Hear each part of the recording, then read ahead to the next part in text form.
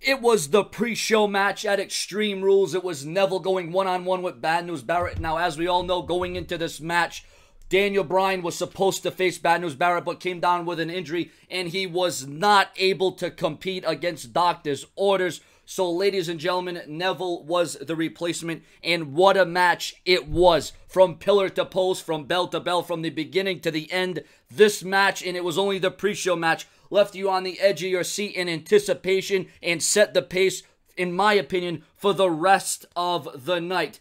Bad News Barrett hit his finishing maneuvers. He hit his best moves, but Neville was able to find a way to come out. Neville was able to find a way to get the victory in a match that I would say was solid. I'd say from top to bottom, it was a match that probably should have been on the main card, but for whatever reason, the WWE wanted to put it on the pre-show, but it definitely got the crowd ready. It's red hot.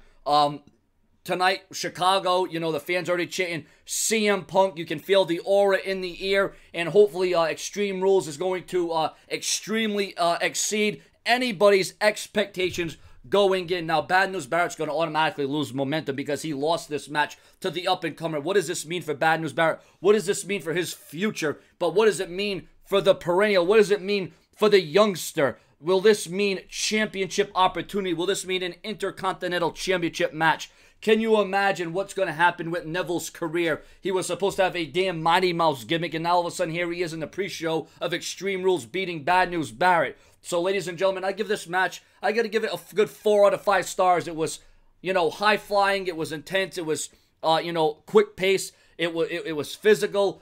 Bad News Barrett, had he hit the Winds of Change, he did hit it, but it wasn't enough. He went for the Bullhammer. Had he hit the Bullhammer, that probably would have got the job done. But tonight, Neville was one step quicker, and he was one step closer to victory as he prevailed tonight at Extreme Rules. Sean's View Entertainment will have full coverage of Extreme Rules tonight, following every single match, giving my commentary, my reviews, giving my full analysis, and of course, at the end of the event, Sean's View Entertainment will be giving his Extreme Rules 2015 review right on the WWE Network. So a good match, a great match between Neville and Bad News Barrett, and I hope that this isn't the last that we have seen of these two highly anticipated you know, competitors in the WWE. Make sure to share this video and like this video. Remember, like my official Facebook page, that's Sean's View Ent on YouTube, right on Facebook. Subscribe. Full coverage of Extreme Rules all night long and the review. Keep it locked on to Sean's View. Later.